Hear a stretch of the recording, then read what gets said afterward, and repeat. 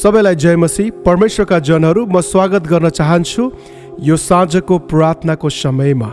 प्रिय विश्वासीहरू, परमेश्वरको अनुग्रहमा हामी अगाडि बढ्दैछौँ र आजको यो साँझको समयमा म तपाईलाई बताउन चाहन्छु कि हामी मध्ये कतिजना जब गाह्रो परिस्थिति आउँछ, जब अप्ठ्यारो परिस्थिति आउँछ, सङ्कटको समयमा हामी परमेश्वरको सङ्गतिमा जान छोड्छौँ। हामी परमेश्वरको वचन पढ्ने कुराहरू, यसै गरेर प्रार्थना गर्ने र परमेश्वरको नजिक हुन हामी छोड्छौँ। किनभने हुन सक्छ हामीले प्रार्थना गर्यौँ र त्यो प्रार्थनाको उत्तर नआएको कारण, हुन सक्छ तपाईको जीवनमा दुःख आएको कारण, प्रार्थनाको उत्तर नआएको कारण तपाईँ अझै परमेश्वरबाट टाढा हुन सक्नुहुन्छ। तपाईलाई लाग्न सक्छ कि परमेश्वरले प्रार्थनाको उत्तर दिनु हुँदैन, परमेश्वरले मेरो प्रार्थना सुन्नु हुँदैन। र जब कठिन परिस्थिति आउँछ, जब अप्ठ्यारो परिस्थिति आउँछ, हामी त्यो घडीमा परमेश्वरबाट अझै टाढा हुन्छौँ। तर म तपाईलाई बताउन चाहन्छु कि जब कठिन परिस्थिति आउँछ, अप्ठ्यारो परिस्थिति आउँछ, हाम्रो जीवनमा विपरीत परिस्थिति आउँछ, त्यो घडीमा हामी परमेश्वरको अगाडि हुनु पर्दछ। तर कतिजना हामीहरू अप्ठ्यारो परिस्थितिमा परमेश्वरबाट झन् टाढा हुन्छौँ, प्रार्थना गर्न छोड्छौँ, वचन पढ्न छोड्छौँ, परमेश्वरको सङ्गतिमा जान छोड्छौँ र परमेश्वरको नजिकमा हुन हामी छोड्छौँ। प्रिय विश्वासीहरू, यसको फलस्वरूप के हुन्छ? अझै हाम्रो जीवनमा त्यो दुष्टले हाम्रो जीवनमा चाहे परीक्षा ल्याउँछ, हाम्रो जीवनमा उसको कामहरू हुन थाल्छ, हामीलाई अझै दुःख दिन्छ, हाम्रो जीवनमा अझै दुःखहरू बढ्छ र हाम्रो समस्या जुन छ त्यसको समाधान हुँदैन। प्रिय विश्वासीहरू, म तपाईँलाई यो साँझको समयमा परमेश्वरको वचनदेखि उत्साहित पार्न चाहन्छु। कठिन परिस्थितिमा, अप्ठ्यारो परिस्थितिमा, गाह्रो परिस्थितिमा हामीले के गर्न सक्छौँ ताकि हाम्रो त्यो समस्याहरू हाम्रो जीवनबाट हटेको होस्? म तपाईँलाई बताउन चाहन्छु कि हामी त्यही कुरा गरौँ जुन कुरा भजनकर्ताले गरेका छन्। जब उनको जीवनमा दुःख, कष्ट, अप्ठ्यारो परिस्थितिको उनले आफ्नो जीवनमा सामना गर्दछन्, जब उनले एक्लोपनको, जब उनले अप्ठ्यारो परिस्थितिको सामना आफ्नो जीवनमा गर्दछन्, उनले कसरी प्रतिक्रिया गर्छन् हामी त्यो हेर्नेछौँ। उनले कसरी त्यसको सामना गर्छन् र कसरी उनले काम गर्दछन्, त्यो कुरा हामी विचार गर्नेछौँ। र म आज साँझ तपाईँलाई बताउन चाहन्छु कि यदि तपाईँले पनि त्यो गर्नुभयो भने तपाईँको जीवनमा त्यो समस्या हट्नेछ, तपाईँको जीवनबाट त्यो दुःखहरू जानेछ, तपाईँको जीवनको अप्ठ्यारो परिस्थितिमा परमेश्वरले काम गर्नुहुनेछ, तपाईँको जीवनको हरेक कुराहरू, अप्ठ्यारो कुराहरू परमेश्वरले हटाउनु हुनेछ। यदि हामी परमेश्वरको वचन भजन सङ्ग्रह 43 अध्याय त्यसको 4 पद हेऱ्यो भने त्यहाँ यस प्रकारले लेखेको छ, तब म परमेश्वरको वेदीमा जानेछु, मेरा परमेश्वर कहाँ, जो मेरो अति आनन्द र हर्ष हुनुहुन्छ। म बीडा बजाउँदै तपाईँको स्तुति गर्नेछु, हे परमेश्वर, मेरा परमेश्वर। आमेन। प्रिय विश्वासीहरू, हामी यहाँ देख्न सक्छौँ या भजनकर्ताले के भनेका छन्। जब उनको जीवनमा अप्ठ्यारो परिस्थिति, गाह्रो परिस्थिति, उनको जीवनमा विपरीत परिस्थितिको सामना गर्छन्, म के गर्नेछु भनेका छन् उनले, म के गर्छु भनेका छन्, के गर्न चाहन्छु भनेका छन्। हामी यहाँ देख्न सक्छौँ, यहाँ उनले भनेका छन्, तब म परमेश्वरको वेदीमा जानेछु। प्रिय विश्वासीहरू, याद गर्नुहोस्, हामी मध्ये धेरैजना जब हाम्रो जीवनमा दुःख, अप्ठ्यारो परिस्थिति, प्रार्थनाको उत्तर आउँदैन, त्यो घडीमा हामी परमेश्वरबाट झन् टाढा हुन्छौँ, परमेश्वरबाट हामी अलग हुन्छौँ, हामी वचन पढ्न छोड्छौँ, प्रार्थनामा समय बिताउन छोड्छौँ। तर यहाँ भजनकर्ताले भनिरहेका छन्, त्यो घडीमा तब म परमेश्वरको वेदीमा जानेछु। परमेश्वरको वेदीमा गएर के गर्नेछु? प्रार्थना गर्नेछु। अप्ठ्यारो परिस्थितिमा झन् म बढी प्रार्थना गर्नेछु। किन? यहाँ भनेका छन्, किनभने मेरा परमेश्वर उहाँ मेरो आनन्द र मेरो हर्ष हुनुहुन्छ। उहाँ नै मेरो आनन्द हुनुहुन्छ। उहाँमा नै म हर्ष पाउँदछु। उहाँमा नै म खुसी पाउँदछु। मेरो अप्ठ्यारो परिस्थिति, मेरो गाह्रो परिस्थिति, मेरो जीवनको एक्लोपन हटाउनेवाला उहाँ नै हुनुहुन्छ।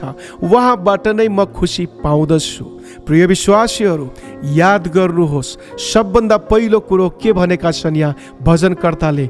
जब गाह्रो परिस्थिति आउँछ र त्यो कुरा तपाईँले पनि आजदेखि गर्नुहोस्। यदि गर्नुभयो भने परमेश्वरको छुवाई तपाईँको परिस्थितिमा देख्नुहुनेछ।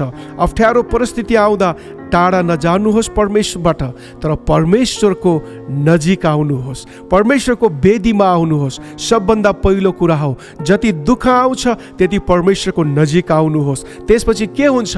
तपाईँको जीवनमा हर्ष आनन्द आउनेछ। किनभने उहाँ नै तपाईँको हर्ष र आनन्दको स्रोत हुनुहुन्छ। तपाईँको आनन्द अरू कहीँबाट पनि आउने छैन। त्यसपछि 2 नम्बरमा म के गर्नेछु भनेका छन् भजनकर्ताले, र त्यो कुरा हामी पनि गर्न सक्छौँ। यहाँ उनले भनेका छन् कि बीडा बजाउँदै तपाईँको स्तुति गर्नेछु। आमेन। कति शक्तिशाली कुरा यहाँ सिकाएका छन्। सबभन्दा पहिलो कुरो, म परमेश्वरको वेदीमा आउनेछु। त्यसपछि उनले भनेका छन् बीडा बजाउँदै म परमेश्वरको स्तुति गर्नेछु।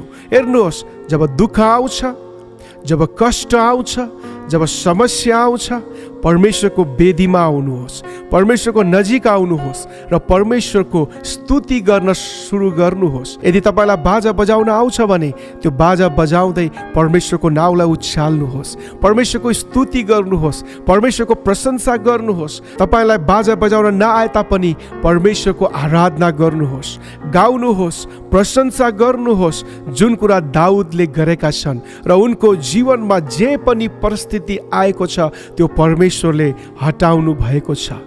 आज म तपाईँलाई बताउन चाहन्छु, कष्टको समयमा उदास भएर, पछि हटेर, निराश भएर एक्लै बस्ने होइन, तर परमेश्वरको वेदीमा आउनुहोस्। त्यसपछि के गर्नुहोस्? परमेश्वरको प्रशंसा गर्नुहोस्। जब प्रशंसा गर्नुहुनेछ, परमेश्वरले तपाईँको समस्या लिनुहुनेछ। हामी देख्न सक्छौँ पौल र सिलास जब दुःख पाएर झ्यालखानमा थिए, उनको हात खुट्टामा सांग्लाले बाँधिएको थियो, उनको शरीरभरि चोटै चोट थिए, उनलाई पिटिएको थियो, उनलाई बाँधिएको थियो। तर पनि याद गर्नुहोस्, त्यो घडीमा पौल र सिलास निराश भएर, दुखित भएर, रोएर त्यहाँ बसेनन्, परमेश्वरको नजिकमा आए। उनीहरूले के गर्न थाले? परमेश्वरको स्तुति प्रशंसा गर्न थाले। अप्ठ्यारो परिस्थितिमा परमेश्वरको स्तुति प्रशंसा गर्न थाले। के भयो त्यसपछि? त्यहाँ भनिएको छ भूकम्प आयो, सांग्लाहरू टुटे, त्यो सबै ठाउँहरू, झ्यालखानहरू त्यहाँ भत्कियो र पौल र सिलास त्यहाँबाट मुक्त हुन सके। प्रिय विश्वासीहरू, म तपाईँलाई बताउन चाहन्छु, दुःखको समयमा, अप्ठ्यारो समयमा, कठिन परिस्थितिमा तपाईँले के गर्न सक्नुहुन्छ? सबभन्दा पहिला परमेश्वरको वेदीमा आउनुहोस्, परमेश्वरको सामुन्ने आफ्नो समस्यालाई ल्याउनुहोस्। तपाईँको समस्या जति ठुलो भए तापनि, हुनसक्छ 20 वर्ष भयो होला त्यो समस्या रोग निको भएको छैन, हुनसक्छ तपाईँको 10-15 वर्ष भयो तपाईँको कुनै सन्तान भएको छैन। जति ठुलो पहाड जस्तो समस्या भए तापनि परमेश्वर कहाँ ल्याउनुहोस्। बाइबलले बताउँछ कि परमेश्वरको सामुने पहाड पनि मोम जस्तै पग्लिन्छ। तपाईँको समस्याहरू परमेश्वरको अगाडि पग्लिनेछ। परमेश्वरको अघि आउनुहोस्, परमेश्वरबाट टाढा नभाग्नुहोस्। उहाँ नै तपाईँको आनन्द र हर्ष हुनुहुन्छ। त्यसपछि के गर्नुहोस्? विपरीत परिस्थितिमा, अप्ठ्यारो परिस्थितिमा हातहरू उचाल्नुहोस्, आफ्नो प्रशंसा गर्नुहोस्, आनन्द मनाउनुहोस्। अवश्य पनि परमेश्वरले तपाईँलाई सहायता गर्नुहुनेछ, तपाईँको समस्या जानेछ। प्रिय विश्वासीहरू, परमेश्वर तपाईँको साथमा हुनुहुन्छ। प्रिय विश्वासीहरू, म आशा गर्दछु कि यो वचनले तपाईँ आशिषित हुनुभएको छ, परमेश्वरको नजिकमा पुग्नु भएको छ। त्योभन्दा पनि ठुलो कुरा, तपाईँको समस्या सधैँको लागि जानेछ। तर याद गर्नुहोस्, कठिन परिस्थितिमा, अप्ठ्यारो परिस्थितिमा, सङ्कटको समयमा तपाईँले के गर्नु पर्दछ? यदि तपाईँले यो वचनबाट आशिष पाउनु भएको छ भने कमेन्ट सेक्सनमा गएर लेख्नुहोस्, म परमेश्वरको नजिक आउनेछु। परमेश्वरले तपाईलाई आशिष दिनुभएको होस्। आउनुहोस् हामी आराधना र प्रार्थनाको समयमा जानेछौँ।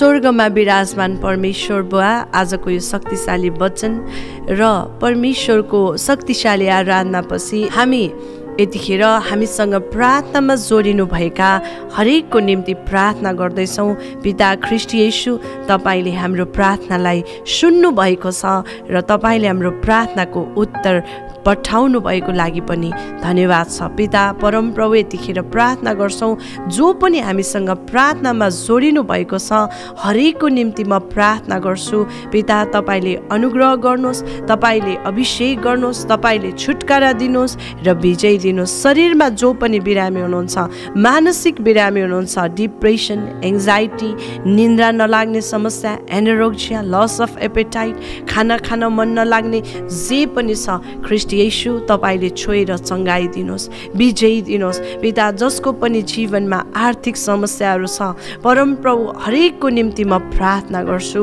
तपाईको अनुग्रह, तपाईको छुटकारा र तपाईको विजय पठाउनुहोस्। यतिखेर जो पनि अशान्तिमा हुनुहुन्छ, मनमा हताश छ, जो पनि हृदयमा व्याकुलपन लिएर बस्नु भएको छ ख्रीष्ट येशू तपाईको छाया लगाउनुहोस्। जसको सम्बन्धमा राम्रो सम्बन्ध छैन परिवारमा सम्बन्ध राम्रो छैन, छोरा छोरीमा सम्बन्ध राम्रो छैन, पिता तपाईँले सहायता गर्नुहोस् र अनुग्रह गर्नुहोस्। पिता अनुग्रह गरेर तपाईँ ख्रीष्ट येशूको निगाह तपाईँले पठाउनुहोस्। जसले व्यापार व्यवसाय गर्नुहुन्छ, जागिरमा हुनुहुन्छ, उहाँहरूको जीवनमा तपाईँको आशिष माग्दछौँ। जसले नयाँ व्यापार सुरु गर्दै हुनुहुन्छ, नयाँ जागिर सुरु गर्नुभएको छ, ख्रीष्ट येशू तपाईँले छुनुहोस् र अनुग्रह गर्नुहोस् भनी म प्रार्थना गर्दछु। परमप्रभु परमेश्वर, यतिखेर प्रार्थना गर्छौँ जसको पनि परिवारमा परमप्रभु अशान्ति छ, तपाईँले शान्ति पठाउनुहोस्। यो वर्ष जसले पनि घर खडेरीको लागि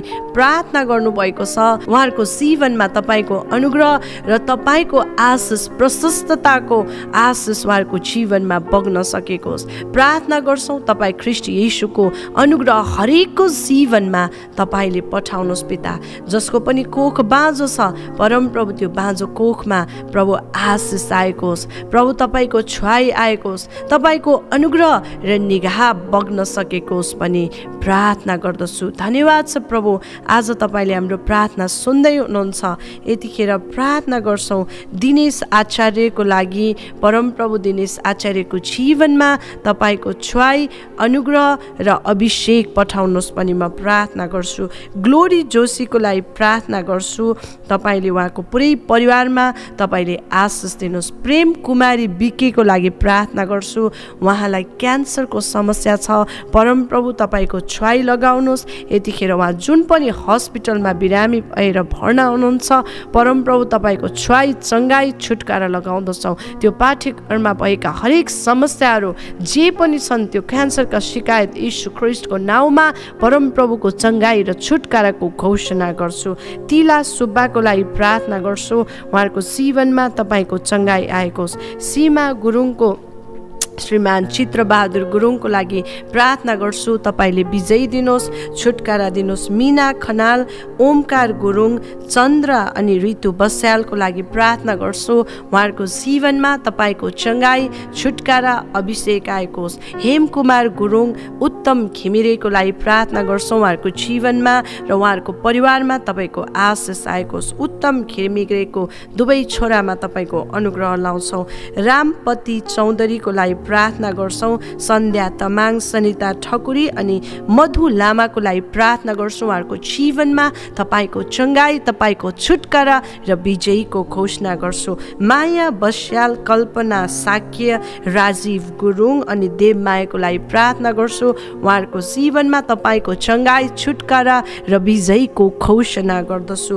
देवमाया, दीपक बुढाथोकी, नवराज नेउपाने, राजेन्द्र मानन्दरको लागि प्रार्थना गर्छु, पिता तपाईँको छुवाई लगाउनुहोस्। राजेन्द्र मानन्दरको जुन पनि त्यो शरीरमा, छालामा समस्या छ, परमप्रभु परमेश्वर ख्रीष्ट येशू तपाईँले छुनुहोस्, निको पार्नुहोस्, चङ्गाई दिनुहोस्, उहाँलाई शान्ति दिनुहोस् भनी प्रार्थना गर्छु। सारा परियार, जुनु माया, केवी गुरुङ, खड्ग बहादुरको लागि प्रार्थना गर्छौँ, उहाँहरूको शरीरमा, उहाँहरूको आत्मामा, हरेक कुरामा तपाईँको चङ्गाई पठाउनुहोस्। पिता, समीक्षाको लागि म प्रार्थना गर्छु, केबी गुरुङको छोरी, उहाँको जीवनमा तपाईँको चङ्गाई पठाउनुहोस्। प्रभु, त्यो मानसिक समस्या जे पनि छ, परमप्रभु परमेश्वर तपाईँले सहायता गर्नुभएको होस्, विजय दिनुभएको होस्, चङ्गाई र छुटकारा दिनुभएको होस्। प्रार्थना गर्छु पल भुजेल, फुलबहादुर तमाङ, लक्ष्मी छेत्री, देबु सुनार अनि शशिराम सुनारको लागि पिता तपाईँको छुवाई, चङ्गाई, अभिषेक लगाउनुहोस्। प्रार्थना गर्छौँ पदम बिके,